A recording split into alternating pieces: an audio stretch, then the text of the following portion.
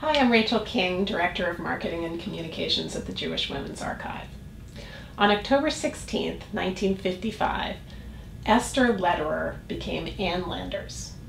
Esther Lederer was a Jewish woman originally from small-town Iowa who had moved to Chicago. There she got hired to take over the Ann Landers column at the local paper. Esther became Ann not only as an advice column name, but as a persona.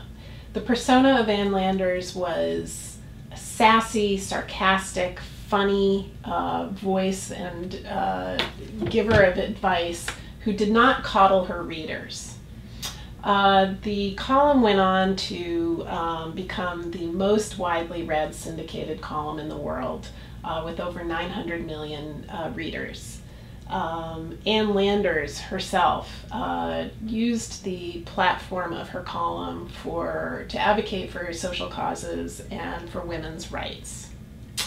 Her biggest competitor was her own twin sister, Pauline Lederer, who became Dear Abby shortly after Esther became Ann.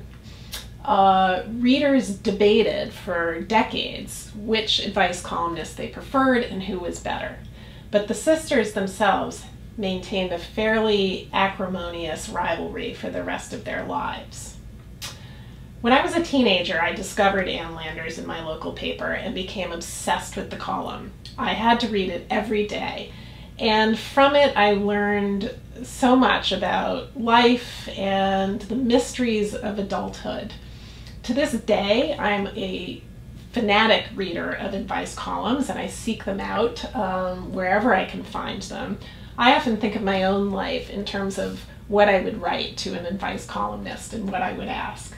My most recent favorite is Dear Prudence on Slate magazine. Emily Yoffe, who writes that column, is a terrific descendant of Ann Landers. She's just as funny and sassy as Ann was, and she's a Jewish woman to boot. Check it out.